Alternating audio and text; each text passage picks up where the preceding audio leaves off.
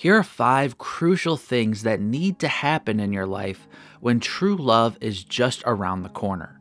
And I also wanted to briefly mention that the deadline to enroll in AGW University is quickly approaching. You're not going to find a magical formula in these courses that makes your future spouse appear. Rather, these courses provide you with deep, biblical information specifically applied to the topic of relationships.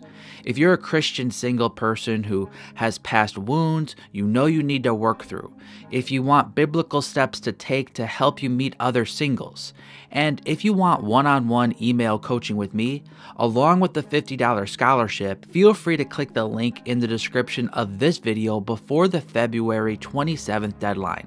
Number 1.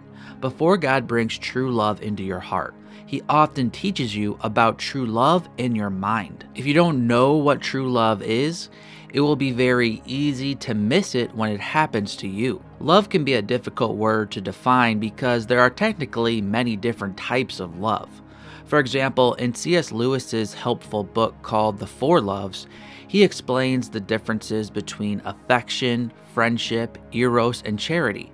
But for our purposes here, I think the best place to look is John 15 verse 13, where Jesus talks about the highest form of love. Greater love has no one than this, that someone lay down his life for his friends. Jesus is not just talking about the love between a man and woman who are romantically interested in each other, but to have true love in a romantic relationship, the truth in this verse must be present between the man and woman.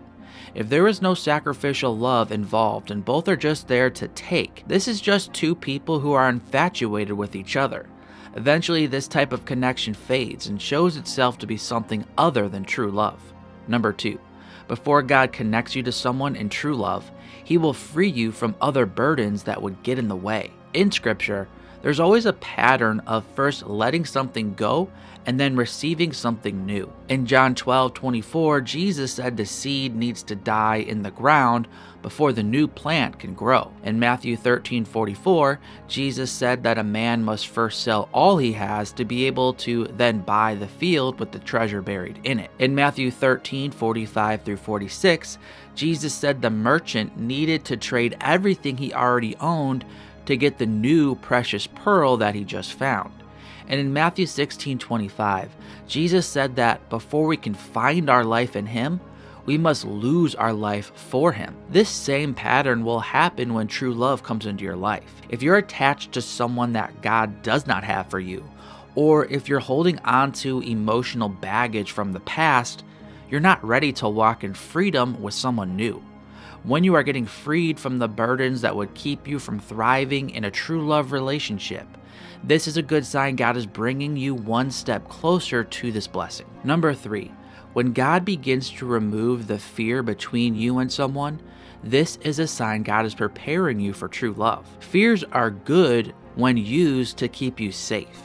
If you had no fear of falling, for example, you would eventually fall off a cliff and die. Likewise, if you have no fear in relationships with anyone, you will get taken advantage of because you will miss the red flags. But when God begins to lay a foundation for true love between you and another person, the fear will begin to go away eventually. Notice what 1 John 4:16-18 states about God's love and the absence of fear. There is no fear in love, but perfect love casts out fear. For fear has to do with punishment, and whoever fears has not been perfected in love. While our human love will never be perfect like God's love, it is true that when you and someone have true love for each other, this will be marked by the absence of fear between you two. Number 4, when you and someone trade the chances mindset for the commitment mindset, this is a sign true love is forming. Because of God's grace, we don't get a second chance. Rather, now we get God's full commitment. If we had a second chance to do it right for God, we would screw that chance up too. We don't need more chances from God. We need a sure thing. Grace is not based upon our works. It's based on God's love expressed through the accomplishment of Christ on the cross. God's love is forever. I'm not saying you should have this mindset with everyone you date or like. While we always must love in the Christian sense, When it comes to this romantic love I'm talking about, we are not always to stay with someone. There are things people can do that show us we do not have true love for each other. But when true love occurs, you stop giving each other chances and you start accepting that you will stay together no matter what. This type of love is reflected in marriage. When true love is present, you don't just break up when things get hard.